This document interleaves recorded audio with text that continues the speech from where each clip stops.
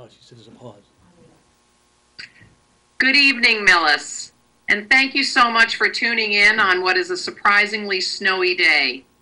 My name is Loring Barnes, and you know that I am a longtime neighbor, but I am also currently the chair of the Millis Select Board. I am joined here this evening to bring you the latest information that the leaders of the Millis Emergency Management Agency have for our community. So you will be hearing our voices as we go through some information that we will also post to the town website. So in our company, and whose voices you will be hearing tonight, are Chief Rick Barrett, who directs our emergency command and is our fire chief, John McVeigh, our director of the Millis Board of Health, Chief Chris Sapphire from the Millis Police Department, and our town administrator, Michael Gazinski. This evening, we're going to cover the questions that we know you have. What is it that we need to know about symptoms? What are the policies that Millis has invoked with respect to access to public spaces? What town services are continuing to function and how do we access those? The very real burning question of financial relief and concerns, how you can offer help, and where we will be continuing to provide information and updates. And with that, I'm going to cede the floor to my colleagues. Good afternoon. My name is John McVeigh, the Director of Public Health, Millis. As you can see from the slide that's up there now regarding COVID-19, the best information you can get for COVID-19 is seen here, the coronavirus.gov. You definitely want to make sure you're getting information from sites that are accurate, Department of Public Health, CDC. Those are the sites you want to be focusing on. Just to let you know, as of the 23rd today, 2020, there have been no positive cases found in Millis to date. Just to let you know as well that there are 646 in the state of Massachusetts, but none thus far in Millis. For the next slide, I guess this could be both myself and the Chief Barrett as well, symptoms, and I'll go through it really quick, and then if the chief wants to add to that, that'd be great. You know, typically the symptoms are similar to the flu, you know, high fever, tiredness, dry cough, and I think the key to what might be a problem in COVID is the cough mixed with the shortness of breath. That's when I think things are, from a respiratory end, start to get problematic. And I don't know if the chief wanted to add anything to that in the medical realm. Sure. This is Chief Rick Barrett with the Fire Department and your Emergency Management Director. So some of the things with the high fever, the number that they keep coming up with is 100.4. Any fever in that range for a period of time, you should contact your doctor. That is the biggest outtake they want everybody to understand. You should contact your doctor by phone, explain your symptoms, and then follow the procedures that they will advise you to take. If we go to the next slide, you'll see if for some reason the symptoms become so bad that you feel the need to be transported by ambulance, we have a few requests. You make the call by 911, and when the dispatcher answers the phone call, they're going to have some questions for you. Please provide them with as much information about your symptoms as possible. It's very important for the safety of first responders to know how long you've had the symptoms, what the symptoms consist of. More importantly, if you've had any exposure to somebody testing positive with COVID. Again, the fire department and police department will arrive, will wear proper protective equipment, and we'll be able to transport you to the hospital. But the big takeaway with this is we can only transport one patient. No family members are allowed in the ambulance, no friends, just simply the patient for the safety of the first responders and for yourself and your family members. Yeah, so this next slide, protecting yourself and preventing the spread of the disease. As we all know, we've been hearing quite a few times on the national media, the state as well. Wash your hands. That's a key, big key. Keep a distance of about 6 feet from people as much as possible. Social distancing is a good thing to practice for any type of infectious disease. Try not to touch your eyes, your nose, your mouth after touching surfaces, such as doorknobs and things of that nature. Disinfecting areas like that when you can would be helpful. When you cough into your elbow. Seek medical attention if necessary if you have difficulty breathing. And follow the directions, again, of the CDC and medical advice from your physician if you become ill or, you want to know what precautions to take in the future. And I don't know if Rick wanted to, or Chief Barrett wanted to add to that. Just really monitor your symptoms. Monitor the symptoms of your family. The best way to prevent the spread is to catch it early. And that's where social distancing really plays a big part in it. If we can prevent the spread from one person to another, that is our goal. So we would ask you to, please follow the governor's recommendation of social distancing. All right. So the next thing we're going to talk about, this is Mike Kaczynski, I'm the town administrator, is public spaces in Millis. We've had to close a number of those spaces in the community from March 24th, as the slide shows, from March 24th to April 7th, and until further notice, the Millis parks, playgrounds, rec courts, and community centers will be closed. And you can consult the different websites for the status of the different takeout restaurants, gas stations, and shopping hours online for those private businesses. So we recommend you do that before you head out. The next item is for town services. We have had to have some adaptations so we can have minimal contact or suspend contact for the safety of residents. And we'll start with talking a little bit about the police department, and I will turn it over to Chief Safire. Thank you. So in light of coronavirus, we've made some changes to our daily operations at the Millis Police Department. Our lobby is closed for general business. We ask that any members from the community with general business call the police department and we'll handle it over the phone. By all means, if it is an emergency, the lobby is open. We've also received numerous requests and inquiries about license to carry renewals and new license to carry applications. For now, all renewals will be completed by email or mail only. New applications, we'll take them and we will schedule an appointment at a later date.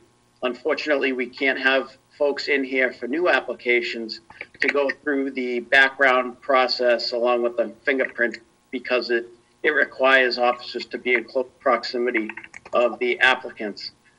In addition, there's no solicitor permits being issued. They've all been suspended in the town of Millis. There should be no solicitors in your neighborhoods. If there are, please contact the police department. In the event you need the police to respond to your house, if the circumstances allow, we're going to ask the homeowners to come and meet us outside the home rather than us going inside the home. Requests for crash reports and records requests, they are going to be all handled by email, and you will be submitting your request to Sergeant Nicholas Molesky. Also, we've had an onslaught of inquiries to the Millis Police Leadership Camp. Unfortunately, that is on hold. We're just waiting to see how this whole epidemic plays out before we move forward with any dates. Thank you, Chief. I think the fire chief's going to talk next about some of the protocols that being instituted for the fire department. Excellent, thank you. So the fire department lobby is open. It is disinfected multiple times a day to allow for the public to come in. We do ask that if you have any symptoms or require evaluation, to not come into the station, to call 911, and we can evaluate you in the parking lot. With that said, home inspections and real estate inspections have been postponed until after the epidemic. Today, Governor Baker put out an allowance that as long as both parties are in agreement, the smoke detector inspection for the sale of a home can be done 90 days after the emergency is lifted, and that has to be an agreement between both parties. Additionally, we won't be doing any oil burner, gas, or any other inspections at this time, and we will not be doing station tours, station visits, or installing car seats. We hope you understand this during this time, but we are always open for questions. If anybody would like to call the fire department with a question, we'd be more than happy to answer it. This time of year is big for our burning permits.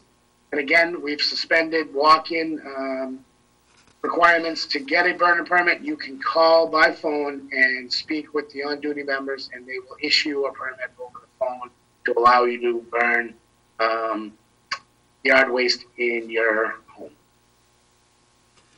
Thank you, Chief.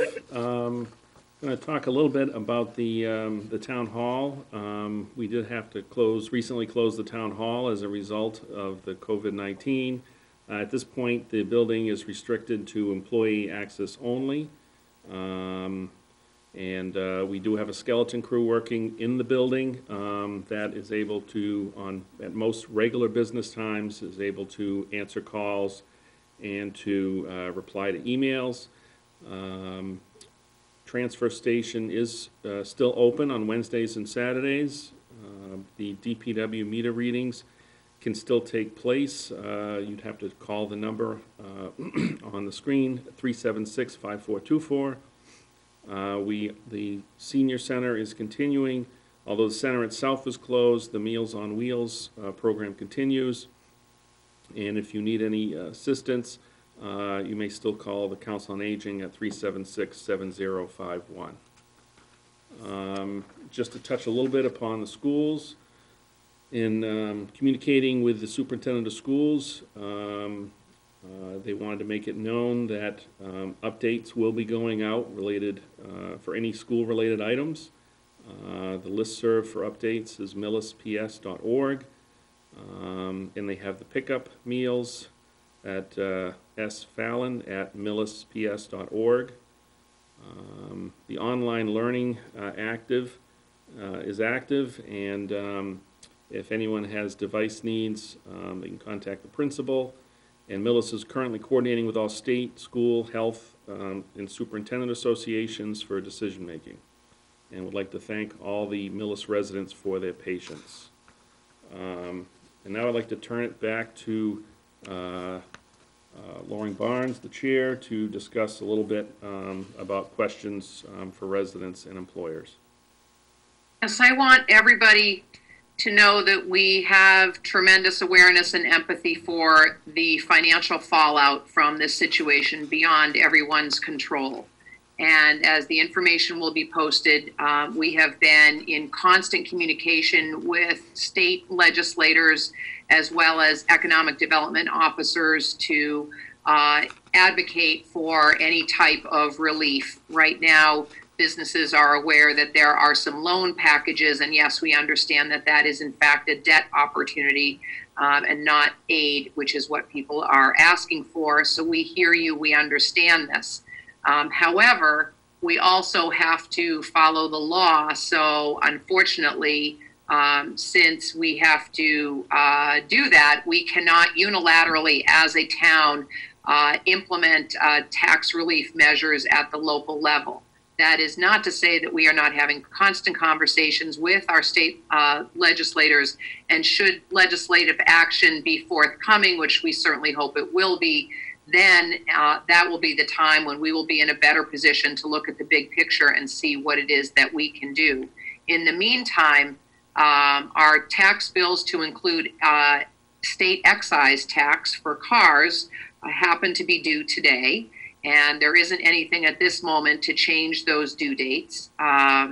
You can make payments safely by doing so online, by driving to the town hall secure drop box singularly and dropping it inside, or of course by using the mail. So we do understand that these are trying times, and we also want to thank those small businesses, in particular restaurants, who have been able to revamp their operations to provide takeout options, which people can still do safely.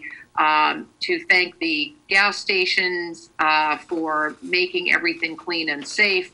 And in particular, we would like to acknowledge the people, the employees on the front lines at both Roach Brothers and CVS for helping people in their time of need, and in particular for any shopping special hours that are specifically intended for seniors and for those residents who would be self-defined as immunocompromised. And we do ask everybody's patience and indulgence to understand that there are people who have it worse than you, and that is the intention of those types of provisions. And yes, you can help, and I'm going to offer it to my colleagues to indicate to you how best for people to step forward in this time of need. Hi, this is John, Board of Health. From my end, what you can do to help is to, from a public health standpoint, is to protect the most vulnerable population, the elderly. That's the population we want to, and immunocompromised, people who maybe have cancer treatments, things of that nature. That's the population we definitely want to make sure is protected during this pandemic. They're at high risk, people with respiratory diseases and things of that nature. So if you can refrain from visiting people that are in a high risk category, or taking special precautions with that group, it'd be very advisable at this stage. I didn't know if the, Chief Barrett had anything to add to that, but.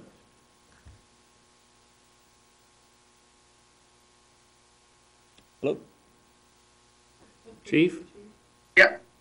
So first and foremost, we have to say we've seen a great community stepping up and trying to help each other, and I think that's the most important thing, is to continue to do that and protect the community that is at the highest risk, like John was saying.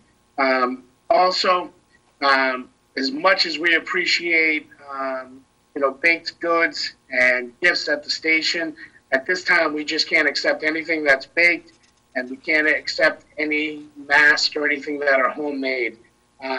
We do need, as everybody in public safety does, including our nurses at hospitals and our doctors, surgical mask, N95 mask. They're on a shortage. If you know a nurse, you know a firefighter or a police officer, and you can get your hands on some surgical masks, they would greatly appreciate it. And please, again, follow the governor's order with the social distancing, and we'll get through this as quick as possible. So just to, this is Mike Kaczynski, the town administrator, just to follow up, if you're looking for information, we recommend that you look at millis.org, the town's website. For those that have signed up for listservs, you can and also look to sign up for the different listservs associated with the town. For millisps.org for the schools, Millis Community Media, and the Millis Fire Department. Those are all avenues, and I believe that the police department as well. Those are all avenues to go to get additional information, and we encourage you to seek that information if you have any questions. So I'll turn it over to John to talk, just to sum up again, the status in town, and then we're going to wrap up. Yes, just to reiterate from before, as of today, March 23rd, 2020, Millis has no positive cases. And it's important to realize that with the measures that we're enacting here, the governor's enacted, they can help us stay in that direction as much as possible. So if, you know, you keep these rules in hand, I think we can get through this very well. And there is a light at the end of the tunnel, and, you know, if Millis takes action and it abides by these rules and regs, we'll be fine. Thank you, John. So the last slide we have is just, again, a list of the different ways that citizens in Millis can get information that is specific to Millis. There, again, as the health director stated, there are other avenues through the CDC website and the Department of Public Health at the state level that has information. We encourage all citizens to stay connected and stay informed, and practice these protocols for your safety and the safety of your neighbors. So we ask you all to again, try as hard as you can to follow these recommendations and stay safe. So we'd like to thank you for your attention here. And again, you can continue to look on the town's website for continuing updates as we move forward. So thank you very much. Good night.